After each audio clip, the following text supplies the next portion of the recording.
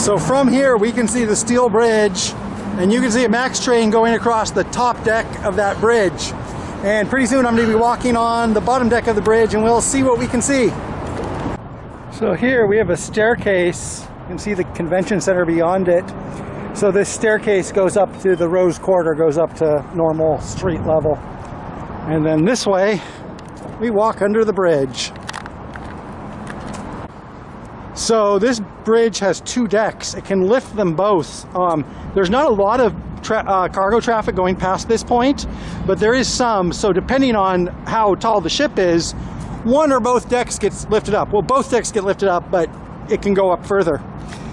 And there's like some weird fact or something about this bridge carries trains on its lower deck, and we have a foot and bike path on the lower deck as well. And on the top deck it carries the Portland MAX, the blue, green, and red lines, buses, passenger cars, and also pedestrians and bicycles. And then underneath it is boats. So there's some like little trivia tidbit that this is the only place in the world where a train can go over a train that goes over a boat, or a bicycle goes over a train that's going over a boat. It is very multimodal. It's also a place where we're very close to the freight lines. And this is the freight line that brings in, or these are the train tracks that bring in freight, and they also bring in the Amtrak Cascades and the Coast Starlight at this point. So if you've ridden those trains, you've gone over this bridge.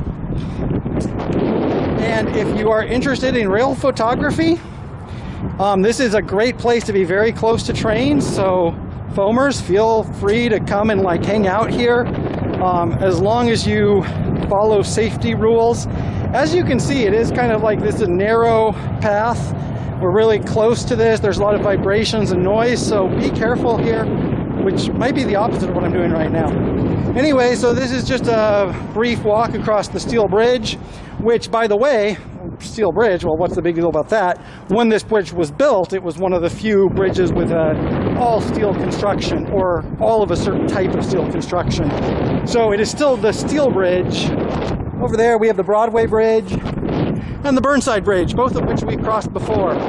Oh, we have a walk signal too. That's good. So this is where, in certain cases, I guess it would stop us.